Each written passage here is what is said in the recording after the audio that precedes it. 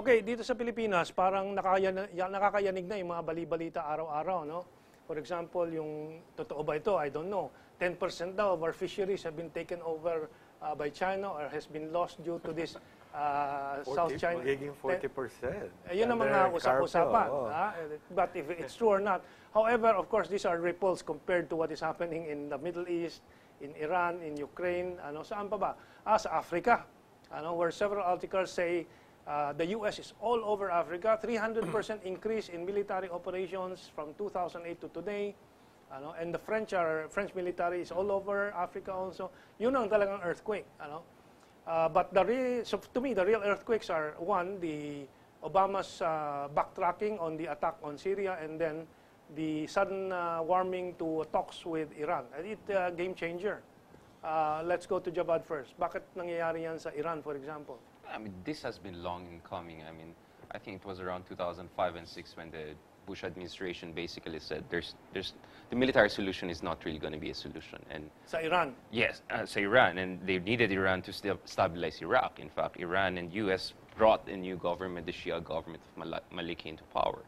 But the thing is, it's only in the last few years that the Americans had a kind of administration that is willing to take that leap of faith. Likewise in Iran, maybe? And also in Iran, it's in the last 2 years that you have an administration that is also willing to reciprocate that. Government, not necessarily the state.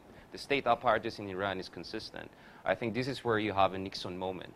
I don't think U.S. and Iran... Please explain Nixon moment. Right. I mean, in early 1970s, the Nixon administration in the U.S. realized that China, just like the United States, has a common enemy, and that was the Soviet Union. So based on that very cold, calculating maneuver, Mao Zedong, despite being very much an ideologue, was willing to accommodate American overtures. And that paved the way for eventual normalization of ties. So there was this moment of common interest. Most important is that paved the way, to a great extent, to the decline of the USSR.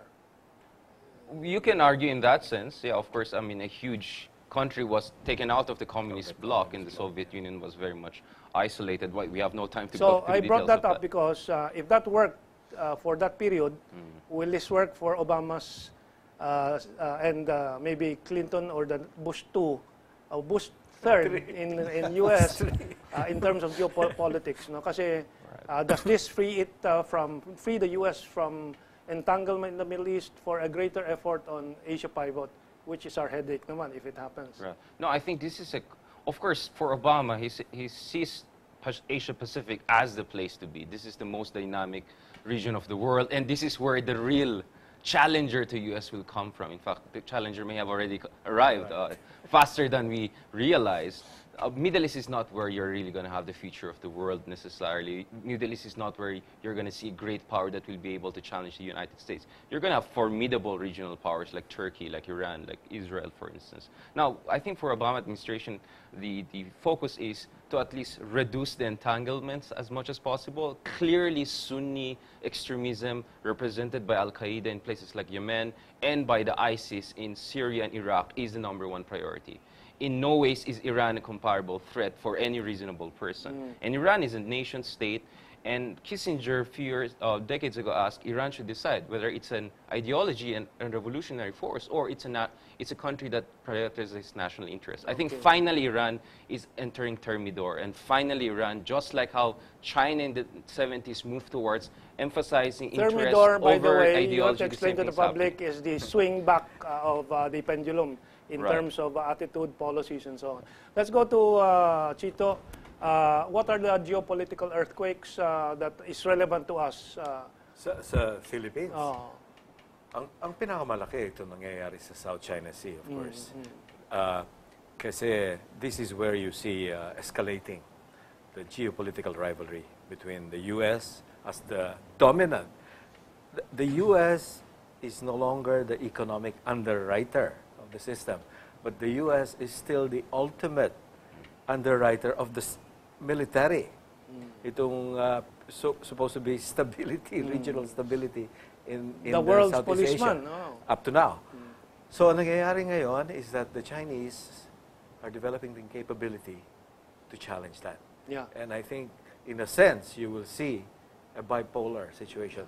arising. you circulated, and I also read that separately, but I appreciate you circulated it.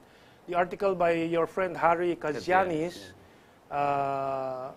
explaining why he thinks the Chinese are acting the way they are. Here's the article of Kazianis.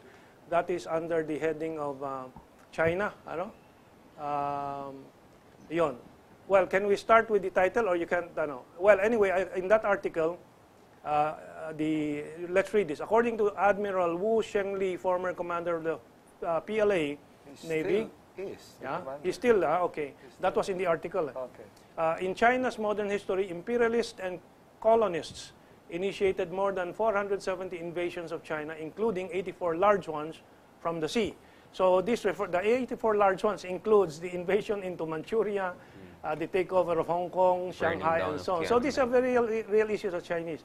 So what does this have in relation to, what relation does this have to the building of these islands in the West Philippine Sea? Well, the second part says, then we'll go to Chito.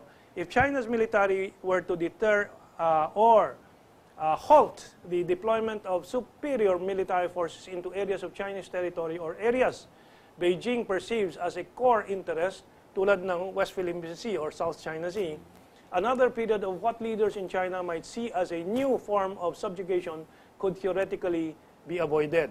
Is this correct to say that maybe they are just pushing their perimeter defense farther out, and does it mean that they will interfere with the freedom of navigation?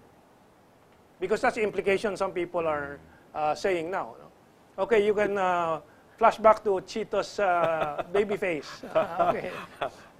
If the Chinese were to impede in freedom of navigation, that would be a strategic But mistake. is it a real concern? Because I've no, written, right now, calibrated assertiveness ang tactic ng China. They're observing what they call a military threshold. Na imbis na lusubin ang pag-asa, imbis na lusubin ang ayungin, they will, parang boa constrictor yan. Anuhin mo na lang yung supply lines, no? Pahirapan mo. Pero beyond that, itong land reclamation, these 7 places, or 7 islands, hawak na nila yan since the 1980s and 90s. No? And then, we claim it, pero hindi natin inoccupy. Wala tayong ginawa. Wala tayong ginawa. We have our 8 or 9 places. The key, I think, for the Philippines, the priority is just hold on to what we have, defend it. Ang ginawa ng China, it's aimed, in a sense, it's a countermeasure against the arbitration.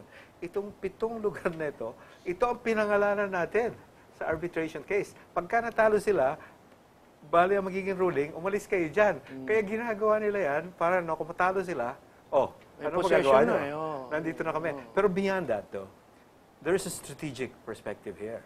Kasi for the first time, they're able to project power further south, sa South China Sea. That Admiral Wu Shengli, he has another quote in another book. Anong sabi? Sa conference sa Singapore, tinanong sa, bakit ba kayo, why is South China Sea very important for you? Sabi niya, kung tanggalin ko ang kamay mo at paa mo, anong pakiramdam mo? That's how we feel about the South China Sea. Medyo nakakatakot yung sagot niya. Pero kasi dito makikita yung pag-iisip nila. Ang tingin nila sa South China Sea, East China Sea, ang tawag nila ngayon, near waters. It's the maritime defense perimeter. The problem is, the Americans right now are the dominant military power. Kaya the Americans won't give up so easily. The Chinese are trying to put it as a case of sovereignty, yung itong mga isla and the surrounding waters, as a case of economic survival, and as a case of strategic. I think I mentioned it earlier during our off-the-air discussion that the Chinese have made it,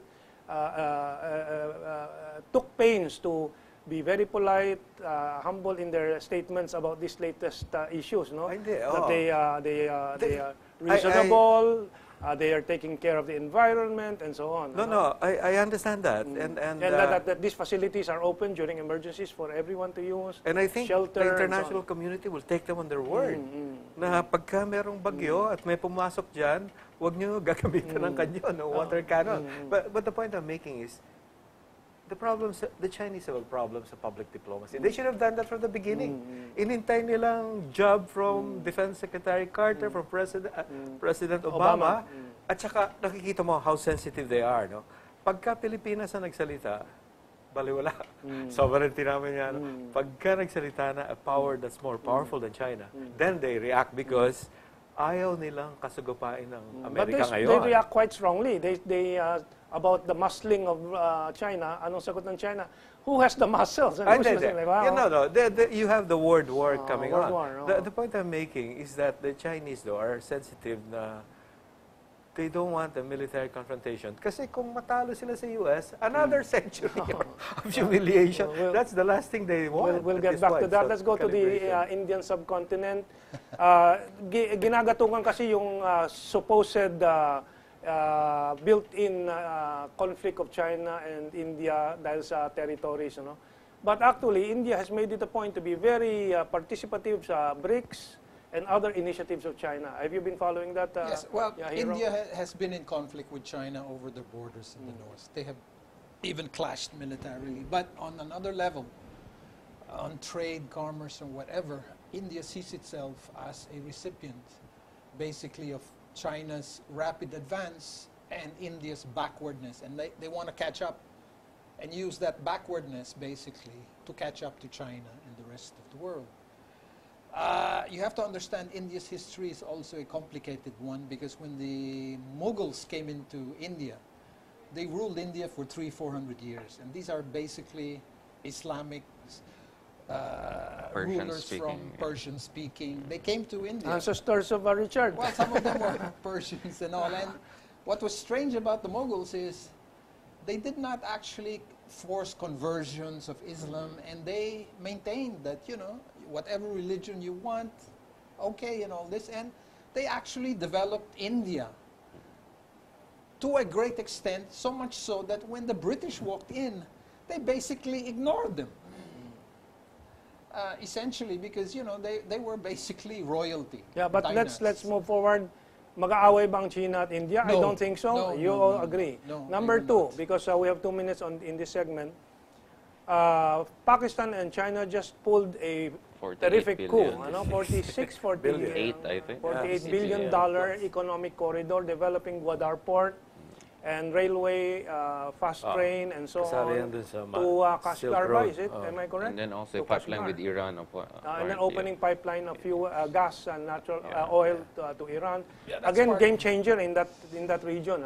But that has been on the drawing board for a long time. Yeah. Together with India, they want to basically pipe the that's gas. That's a new arrangement for a balance of power on the Indian subcontinent. Well, essentially, China does not like to be dependent on the Straits of Malacca, and bring the. That's so much closer out of the Bay of Bengal, out into Pakistan and into mainland Correct. So Asia. they will save a lot of money. Yeah. Through that pipeline. And also that negates the possibility of being choked here in Malacca Straits. Yeah. And also they are building a port in Myanmar on the side of India, again to carry oil and gas and all that. That's been in the...